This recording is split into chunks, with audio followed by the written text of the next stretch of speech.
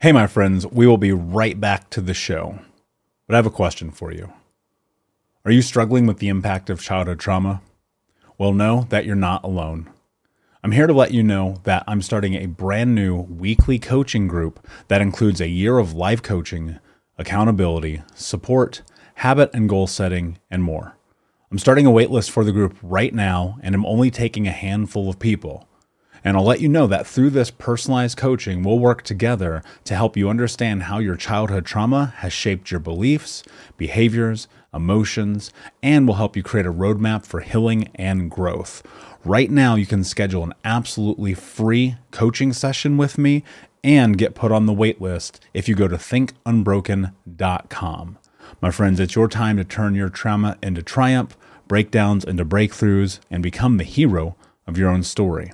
And I'm here to support you in doing that. Just go to thinkunbroken.com to register for a free coaching call with me and to get put on the wait list for the brand new weekly coaching program.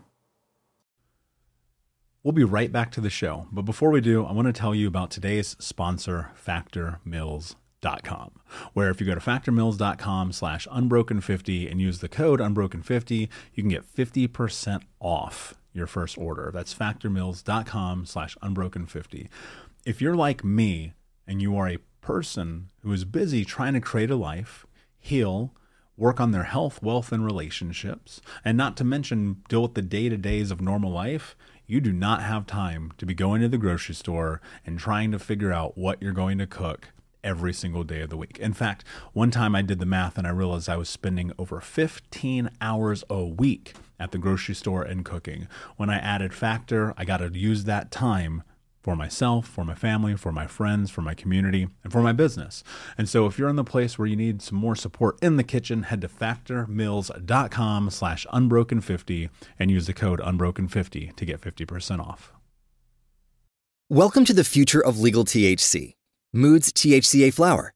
It's the most potent breakthrough in the world of federally legal cannabis. And now you have 10 high-inducing strains of this smokable flower to choose from at HelloMood.com, the best online dispensary that ships discreetly to your door.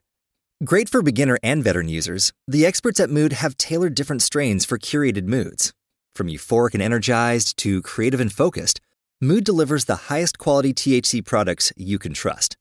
However you like to take THC, Mood enhances awe-inspiring experiences with versatile products that go with whatever mood you're ready for, like their great-tasting gummies, convenient pre-rolls, classic flower, and so much more.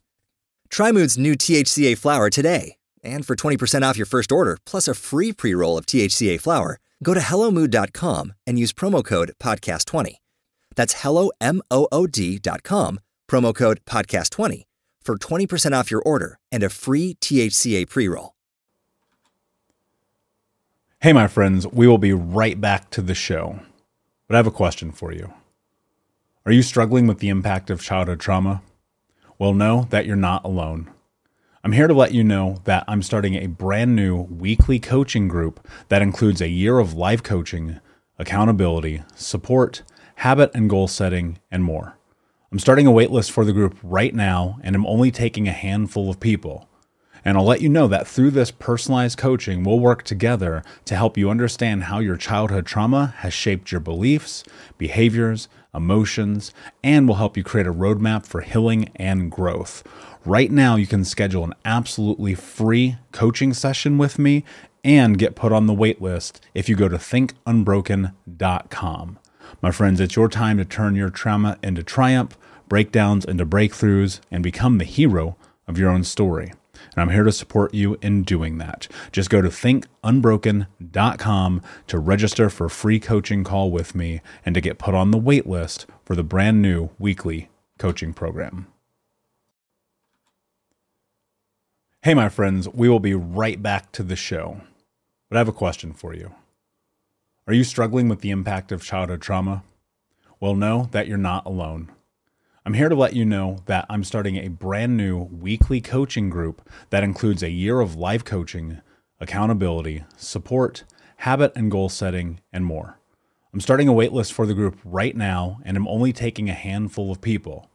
And I'll let you know that through this personalized coaching, we'll work together to help you understand how your childhood trauma has shaped your beliefs, behaviors, emotions, and will help you create a roadmap for healing and growth.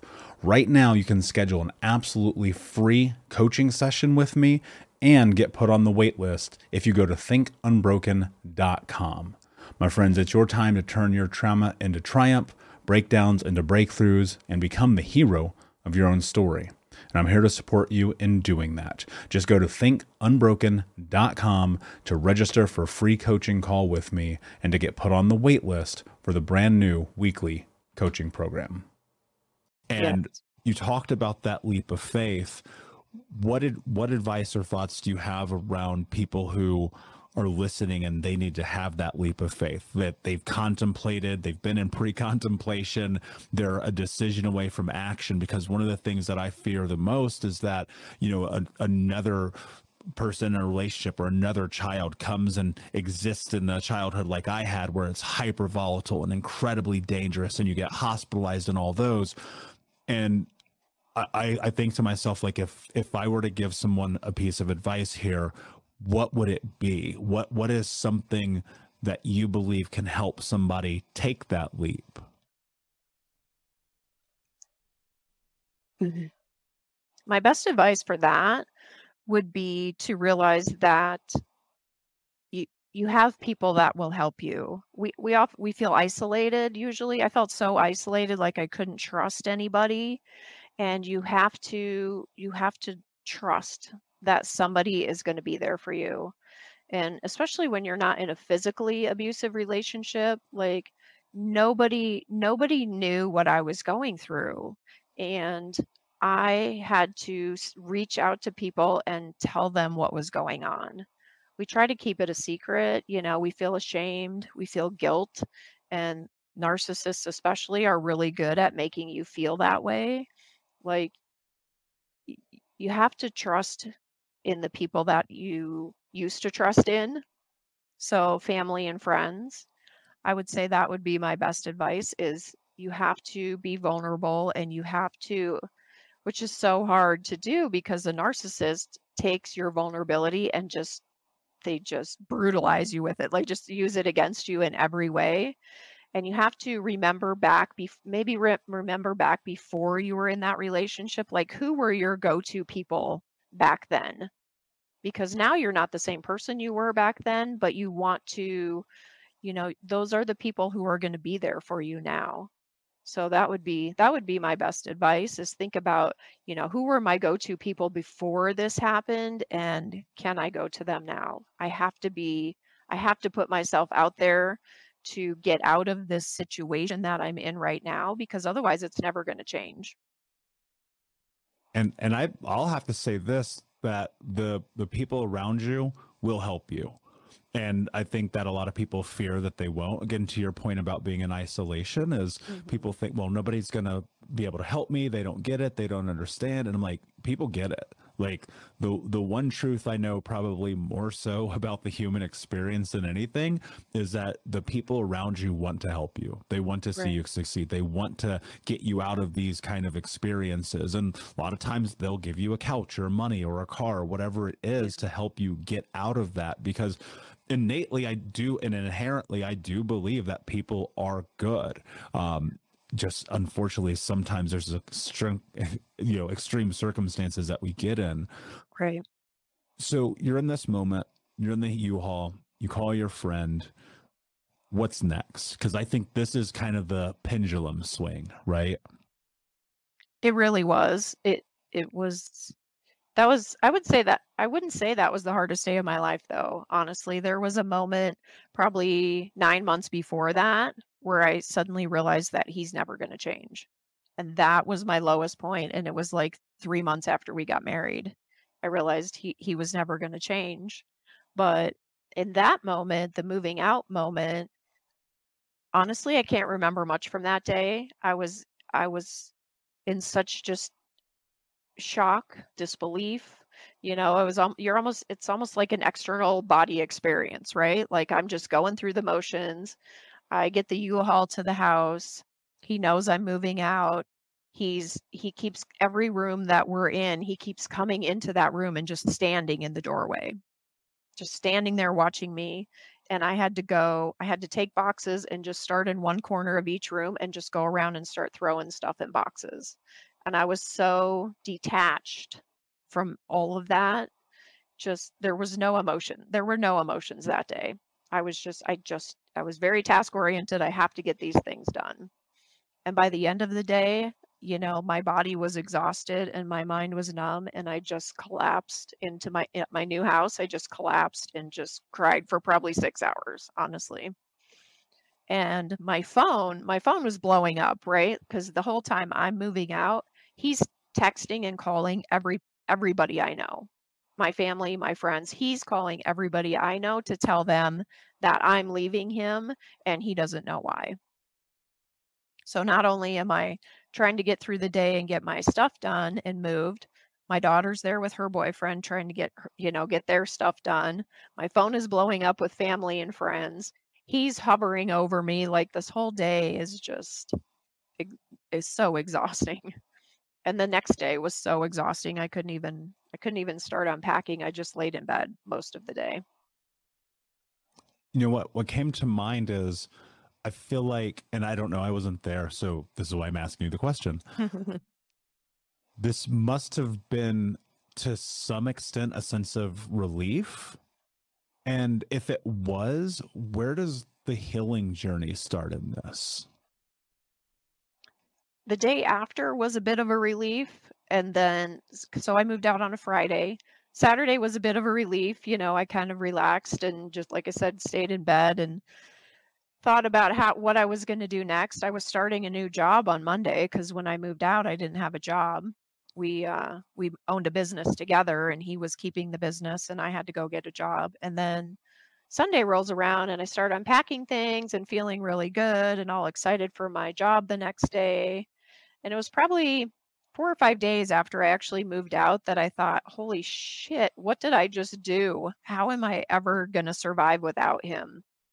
And how am I gonna do this? I was trying to think of, the reality of it, and I wasn't making very much money. I didn't know how I was gonna afford rent. Like, I was good for 1 month, but what happens when bills come due next month? And so I started to miss him. I started to question my decision.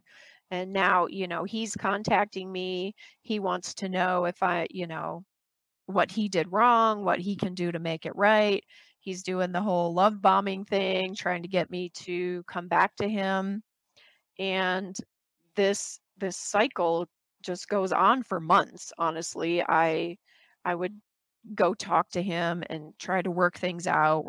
We're married, maybe if we live in separate houses, but we still see each other, everything's going to be okay. We can work it out. And it took 2.5 or 3 years actually before all of that stopped, and I finally started my healing journey and realized who he really was. So the healing didn't by any means didn't start when I moved out. You can't just get out of a toxic relationship. There was so many ups and downs and so many things that happened in the 2 years after I moved out. And yeah, it was probably 3 years after I moved out before my healing actually started. Hey, what's up, Unbroken Nation? Just want to take a moment and invite you to be my guest at Think Unbroken Conference this November. That's right. Think Unbroken is hosting our Unbroken Con for free. It's 5 days of trauma transformation information with myself, special guests, and even some of the leading experts in trauma education from around the world. For 5 days, we're going to jump into what it means to actually take the steps to be unbroken. All you have to do is register for free at unbrokencon.com. That's UNBROKENCON.com. That's right. 5 days of trauma transformation information with me, special guests, and some of the world's leading trauma trained experts for free for 5 days this November. More details to come. But in the meantime, go to unbrokencon.com to register, and I'll see you there. What do you think? Is there something that you can point to that is I don't want to necessarily use the word practical, but the word practical comes to mind. Was there something practical in this journey that helped you step into the ability of trusting yourself? Or was it just like, fuck it, what do I have to lose? Because for me, I learned how to trust myself from being like, fuck it, what do I have to lose? I think there was definitely an element of, what do I have to lose? Because like, you know, it was surreal sometimes being in this position where, you know, I didn't really know what to do a lot of the time. I was learning on the job. So there was a little bit of that, but then there was also that part of me that, you know, I really loved myself. I learned to love myself, you know, because of that, going back to that self-esteem piece. I had decided I was going to have high self-esteem.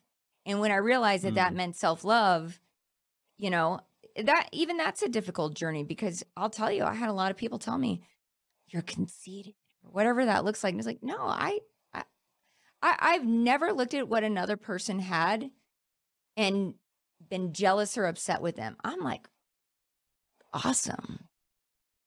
How do I get that? That was not my experience. Yeah, I was like, how do I do that? Like, I just need to learn. You know, I'm very happy for that person. So I want to rewind real quick, because I think this would be really empowering for people listening. When you were navigating self-love, self-esteem, what made you realize like one equals the other? And what was the process of, you said you chose to learn how to love yourself and to love yourself. Yeah.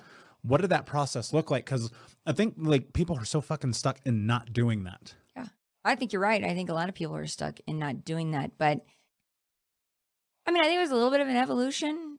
You know, when I think back at like how I was in those special ed classes, and when I would see somebody struggling, I would try to help them. And I started realizing that I felt really good about myself doing that, because now they're feeling better about themselves. And so it was a little bit of, at that, in the early stages, it was more, and I heard, I don't know if there's like a quote or a study. I read something one time that said something that, you know, you can, the happiest people are not the people who have the most, they're the people that give the most. I didn't know that back then, but you know, looking back, I can see how that did benefit me. I found a lot of happiness and love for myself in just being giving of myself. And I still today, I mean, I think if you hang around with me, you'll know that, you know, I'll do anything for the people around me, so long as they're not like taking me down. Yeah. Because that was a boundary I had to learn later in life, right? That I can't help people there's some people you can't help. Yeah. Right. And that's a whole other thing. But yeah. Let's talk about that, because Sure. I think that matters, because, you know, I have this thought, you know, and this might have come from Grant Cardone and planted it in my brain, but he said one time, like, Mother Teresa flew around on private jets. And I was like, that's such a really fascinating point, because you're able to still give and have this amazing, powerful, beautiful life. Giving does not equal taking away from yourself. And I think so many people feel like, well, if I want to give, if I want to help the world, if I want to make a betterment of my environment, that means I have to sacrifice, I have to be poor, I have to like be all these things. But I've come to discover that's not true at all. Like, you can be successful in life and give and not have to sacrifice and be poor and all those things. But in that process, something that you just pointed to that I think is incredibly profound and important is recognizing that sometimes people are going to try to take you down with them. yeah, What does that look like, and how do you navigate that? I think for me, it's always showed up as some sort of like negative being put towards me, right? So somebody saying, oh, well, that self-love looks like conceited. It's conceited. So they always try to spin it in that way. Or, you know, even in it, I'm trying to think of the best way to answer this. That you want to know what helping somebody who doesn't want to be helped look like. And I think for me, a lot of times it just shows up as somebody who's not changing. You know, I give a lot of business advice to people today. I mean, a lot of people come to me. Just to give some perspective to your audience, you know, I've worked with over 800 businesses in 16 countries, scale their businesses, create alignments with their team. Because one of the things that I realized at Gatemaster early on was, if I don't help these people with their businesses, this product's not going to be successful. Because it was such a new product or idea. I mean, point of sale wasn't even really a thing. People were still using Casios. We were going in and replacing these old Casio cash registers with software. And a lot of these people didn't know how to use software, but then in addition to that, they didn't know how to run their businesses. So now, today, a lot of people, because of that experience, I mean, I went to 800 locations in 16 countries. When I say that, I've worked with many more businesses than that. I've lost count at this point. But when a lot of people come to me looking for business advice, you know, there comes a point where it's like, either they got to do it or they're not going to do it. And I can't waste my time anymore. Right? Because it's their goal. I try to help people find clarity on their goal, because it's an important, I think, another important step that maybe I didn't talk about here. But, you know, for me, and, you know, part of the reason I go by big goal energy is because having these big goals out there in the future really did help me stay the course. Even when I doubted myself, I just kind of knew where I wanted to go. I bought my first house. I knew I wanted a second house someday, and next time it was going to be bigger, right? And actually, when I married Jake, he bought our first house. I bought our second house. You know what I mean? It was just this fun game that we've always kind of done together. Is what can we do together and build together? But having these big goals out there really kept me on the course. And so I try to help people figure out what their goals are. But there comes a point with a lot of people where they give up on themselves. They give up on their goals. You know, and I have to be like, this is your goal, not mine. I got to kind of back off of putting in my time, energy, and resources into helping you achieve your goals. And to me, that's what that looks like. Yeah. Now, right? I mean, I don't really surround myself with people who aren't driven. I just can't. Because there's only so much time, you know? And when we look at our lives and what we want to accomplish, I'm not trying to cut anybody out for because I don't love people. I love everybody. I mean, I can't even think of a person I don't like, really, you know? And I mean that sincerely. But I know that I only have so much time. I mean, I've been with Gatemaster for 20 years. That's a long time to do something. Yeah, I became CEO in 2010. And when I arrived there, I thought, this is awesome. You know what I mean? Like, I'm a CEO now. I became a CEO. You know, there's some interesting statistics in tech. You know, only about 26%, I think actually it's 24% are women in tech. Maybe 15% of females get to be tech CEOs. But the amount of women exiting tech is 45 times higher than men. That's a lot. You know, so that also, once I became a CEO, it became a mission of like, I've got to hang in here. I have a lot to prove now. Hey, Unbroken Nation, we'll be right back to the show, but I wanted to let you know that you can grab a copy of my first book, Think Unbroken, Understanding and Overcoming Childhood Trauma, for free. If you go to book.thinkunbroken.com, you can download the PDF ebook version of the book and get everything that I know about the baseline of healing trauma for free, downloaded to your email right now. Just go to book.thinkunbroken.com to download your copy of Think Unbroken, Understanding and Overcoming Childhood Trauma for a PDF for your phone. Again, that is book.thinkunbroken.com. In that, one of the things that I'm curious about is, you know, there are people who right now they're starting to maybe and even just listening to this for the first time, have this moment of clarity and think, oh, wow, maybe there is some symbiosis between this experience in childhood and this person I'm in a relationship with. It was for me, like, having a moment of recognition about this was kind of like literally an epiphany. It was like a holy shit moment. But how can somebody know, was that the same for you? I'm trying to like draw a path for people to create a foundational understanding of being able to recognize whether or not they may be in a similar situation as what we used to be in. Yeah, totally. Well, for those starting off who might just be learning about this for the first time, there's always one tip that I find very helpful to share with folks. And it's to look at the relationship you're currently in, or look at past relationships, and to actually identify, how is it that the other person makes me feel, right? How do I actually feel when I'm around this person? And I've gotten a range of different answers of, I feel unimportant to all these people I date. I never feel like I get enough attention. I never feel like I'm enough, or I feel like I'm too much.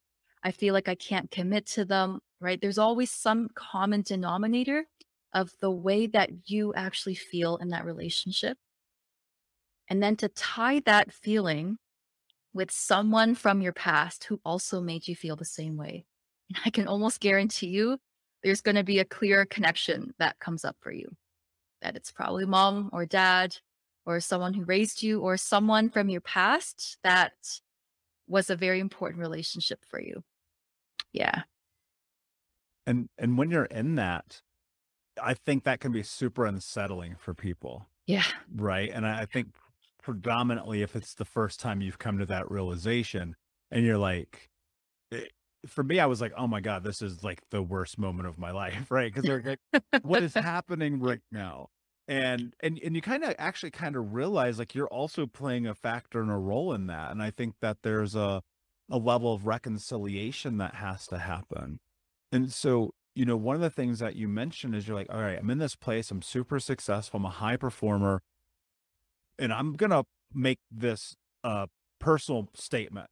I resonate with that tremendously because that's where I was. Super successful, high performer, relationships, disaster. Yeah, you got it. Right. And I'm like, same as you, hopeless romantic, seeking, hoping, praying somebody be that fix that thing to fill my cup.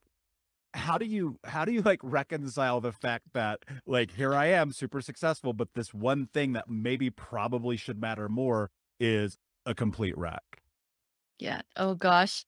I'm getting flashbacks to years ago, but I will tell you something about this. One thing I think it's really important to mention is being good at relationships. It's not this, elusive, random thing that only happens to lucky people. And I think that when we grow up with all of these very dysfunctional examples, it's really easy to believe that, right? It's easy to believe these scarcity, these are false narratives that, there's so few good people out there, or there's no one out there for me. And we kind of get stuck in these narratives, and it can make relationships feel very random. And, like it's not possible for you, but it's just a skill like everything else. Like if you're an entrepreneur, you didn't just build a business by like guesswork, right? Like you actually had to implement skills and pull it together. But becoming securely attached is also a skill too. These are things that we can actually learn when it comes to regulating your triggers in relationships, managing the connection, finding the right people. But you know what, Michael, I think what I'll say to that is taking responsibility in your choices in these relationships is probably the first step. I mean, I know you know this, but to those people listening. Hey, Unbroken Nation, we'll be right back to the show, but I wanted to let you know that you can grab a copy of my first book, Think Unbroken, Understanding and Overcoming Childhood Trauma, for free. If you go to book.thinkunbroken.com, you can download the PDF ebook version of the book and get everything that I know about the baseline of healing trauma for free, downloaded to your email right now. Just go to book.thinkunbroken.com to download your copy of Think Unbroken, Understanding and Overcoming Childhood Trauma for a PDF for your phone. Again, that is book.thinkunbroken.com. I mean, I was at a point where I was just blaming everyone else, right? I was thinking, well, this guy sucks, that person sucks, right? And I was always putting the blame on them. Like they were the toxic ones, not me, not me. I'm over here, crushing it. I'm a boss babe, right? And I was avoiding personal responsibility. But the fact was, there was only one common denominator in all these relationships. It was me, right? Like I was choosing to go on these dates with people. I was the one choosing to stay for 12 freaking months with someone that didn't want to call me his girlfriend. At that point, I couldn't even blame him anymore. It was just, I was the one that was allowing it to happen. And damn, that gutted me, right? To realize that, wow, maybe I have a part to play in this as well. Yeah, I saw a smile on your face. Maybe you felt that way before too. So I think taking radical responsibility for your journey and what you want and what you truly deserve in relationships has to come first before we're even ready to talk about the strategic and the healing piece.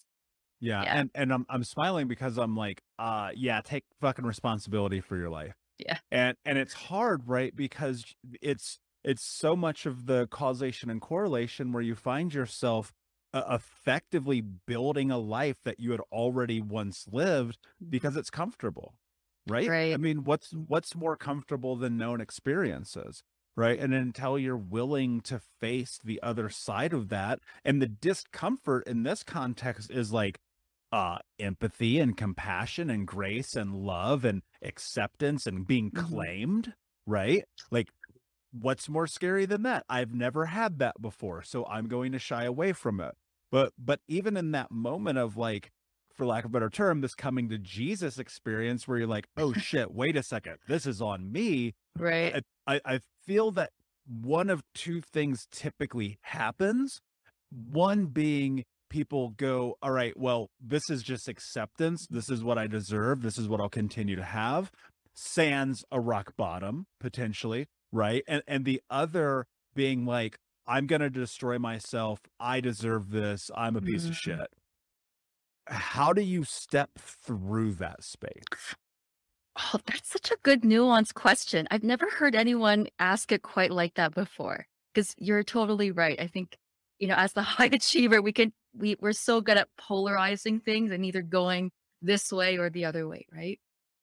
So I really believe it's about finding that middle balance. I mean, the reason intimate relationships are so hard for, people like me is we feel safe in our professional life because that's where we've established our authority, but we don't feel safe with this relationship stuff because it's totally new to us. But when it comes to taking responsibility and not having it go, go through this downward spiral.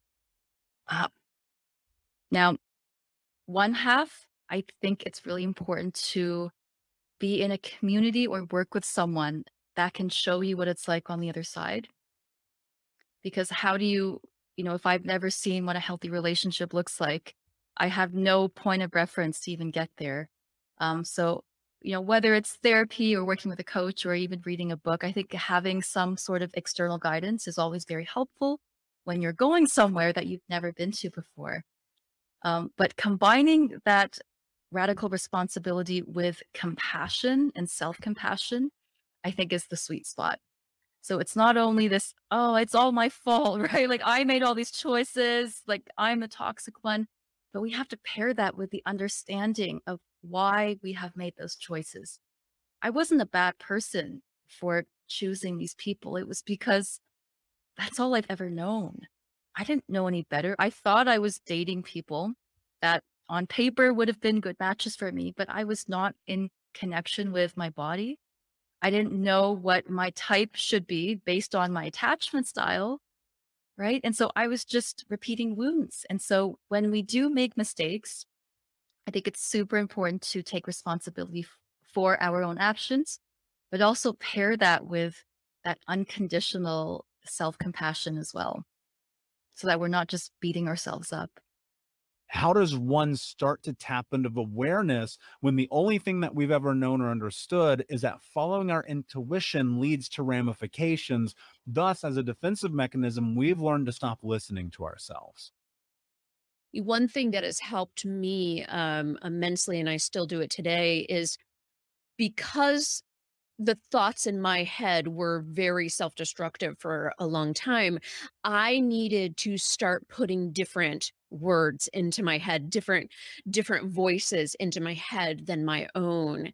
And so what I did in that, like when I reached that tipping point and I decided to pivot and become healthy, or become healthier, is I had to start having a voice in my head that was, again, different than my own. So that's where listening to personal development audio, whether it used to be CDs, whether now it's podcast and YouTube and audiobooks, but that having that different person in my ear that was infusing positive energy, positive thoughts, and reminded me that I was worth taking care of, that is what helped me to start making incremental changes. And some of those, the earliest changes I made to start taking care of myself were some of the hardest. Like starting to brush my teeth and bathe regularly were really hard for me because I didn't feel I deserved even like deserving of that basic self-care. So because my inner voice was telling me I wasn't deserving, I needed somebody else to interject in that, I guess just story I had going through my head, and I needed them to input a different story. And and so that's why, and even today, I'm constantly listening to podcasts and audiobooks because they help remind me of where I'm heading and where I want to be and make sure that I'm on the right path. And so I encourage anyone that's, in those very low moments and it's really hard to, to even figure out how to get through the day, is to work on interjecting new energy and new input. Yeah, I respect that, and I believe that's totally practical, right? And from the outside looking in, if someone's in the beginning of this journey and they're not sure about this, and even myself, I used to look at guys like Tony Robbins, I'm like, this guy's full of shit, right? And that's because what I was afraid of was recognizing the potential that I had within myself to create the life that I wanted to have. And in that process, I came to the understanding that self-talk is everything in this game. There are people right now saying things, and I said things to myself that you would get arrested for, or you get punched in the face. And it's incredible to me to think about the power of reframing that talk in my own personal life. And I've come to the understanding and belief that what you think is what you speak becomes your action become your reality. Talk to me about the pivot and the journey, and more so the way you used to talk to yourself versus the way you talk to yourself now. Mhm. Oh, yeah. So in NLP, reframing is a very important technique with us, and I've used reframing through much of my healing journey. And so when I reached that tipping point and decided to pivot, um, I had to figure out, like, I was immensely overweight. And so I had to figure out, like, how was I going to start taking care of myself? And I had to start getting out of my home. That was part of my issue, is I was staying in my home all the time. And so I decided to start being around other people. And I started getting together with meetup groups and in walking groups and hiking groups. And with being morbidly obese, anytime we walked up even just a little hill, I felt like I was climbing Mount Everest. I was so out of shape. But something interesting started to happen as I started hiking. I started to see that I got stronger with each hike. Like physically, I was stronger. And something else started to happen. Because I was so overweight and each hike was hard, I had to mentally work through that difficulty to keep going during the hike and not give up. And so after each hike, even if it was a short hike, I would have to look at it and I would look at it and be like, I didn't think I could do that. I didn't think I could finish, but I did. And so what it started showing me is I was actually stronger than I gave myself credit for. I didn't think that I was strong enough to make it through my traumas. I didn't think I was strong enough to get through everything on my own, especially after my ex died. I didn't think I could go on. But as I started to progress through higher mountains and longer climbs, I started to prove to myself that I was strong. And that is where I could start reframing those, I guess, the story that I was telling about myself, the belief I had about myself, is that instead of looking at all that I had lost from my traumas, I started to look at what I had gained from them. I started to look at the strength and resiliency it took for me to stay standing with each progressive, stronger blow that life threw at me.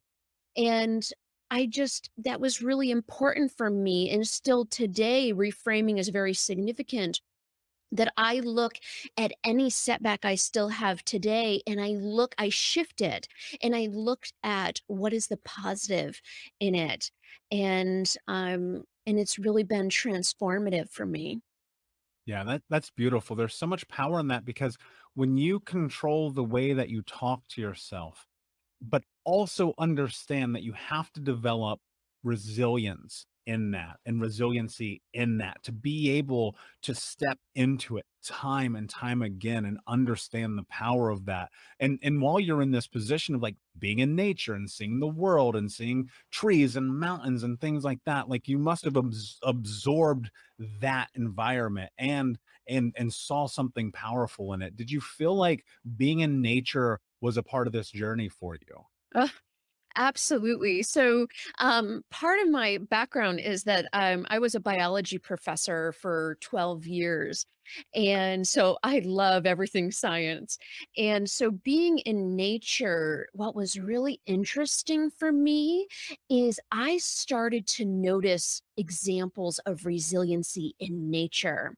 I started to pay attention to how trees would navigate around rocks, like obstacles, like rocks, and how their root systems would allow them to stay anchored even though they were trying to get over this rock, and how they would bend to reach the sunlight, and how they would just make it work. And no matter what, they would bend and turn. And I started to see, like, because I know that all living organisms have certain things in common, if trees and other plant life and animals can exhibit resiliency in nature, I started to see and remind myself that that same resiliency is possible in me.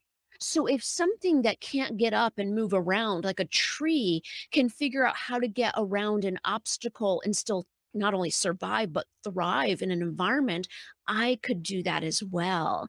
So seeing that resiliency in nature was very therapeutic for me. But it was also, I think, therapeutic in that just getting out of my home, but also like it just being in nature opens up possibilities in your mind. And I can't say enough. And even today, I still hike at least once a week because being in nature is just so helpful to me and it's part of my spiritual practice. We'll be right back to the show, my friend, but I wanted to let you know about our brand new podcast community for Think Unbroken podcast. I know that for so many trauma survivors like myself, for the longest time, I felt alone, like nobody got it, nobody understood, and that I was just going to have to figure this out on my own. But that's not true. And the reason why we created our brand new Think Unbroken Academy podcast community is so that we can bring all the members of the Unbroken Nation together in a place where we can learn, grow, heal, change, and transform our trauma into triumph. I would love to have you come and be a part of the brand new community. Just check out thinkunbrokenacademy.com or click the link in the podcast description. And I cannot wait to see you there, my friend. Again, just head over to thinkunbrokenacademy.com. And until then, be unbroken. Thank you so much for listening to Think Unbroken. Please share this episode with someone who could use it and help us move forward in our mission of ending generational trauma in our lifetime. And if you would, please take 5 seconds to pop on iTunes or Spotify, hit that 5-star, leave a review, and you can also reach out to us on social at Michael Unbroken or at Think Unbroken. And of course, you can check out our YouTube channel at Think Unbroken. Thank you for being a part of Unbroken Nation, my friends, and until next time, be unbroken. Hey, my friends, we will be right back to the show, but I have a question for you. Are you struggling with the impact of childhood trauma? Well, know that you're not alone. I'm here to let you know that I'm starting a brand new weekly coaching group that includes a year of live coaching, accountability, support, habit and goal setting, and more. I'm starting a waitlist for the group right now, and I'm only taking a handful of people. And I'll let you know that through this personalized coaching, we'll work together to help you understand how your childhood trauma has shaped your beliefs, behaviors, emotions, and will help you create a roadmap for healing and growth. Right now, you can schedule an absolutely free coaching session with me and get put on the wait list if you go to thinkunbroken.com. My friends, it's your time to turn your trauma into triumph, breakdowns into breakthroughs, and become the hero of your own story. And I'm here to support you in doing that. Just go to thinkunbroken.com to register for a free coaching call with me and to get put on the wait list for the brand new weekly coaching program.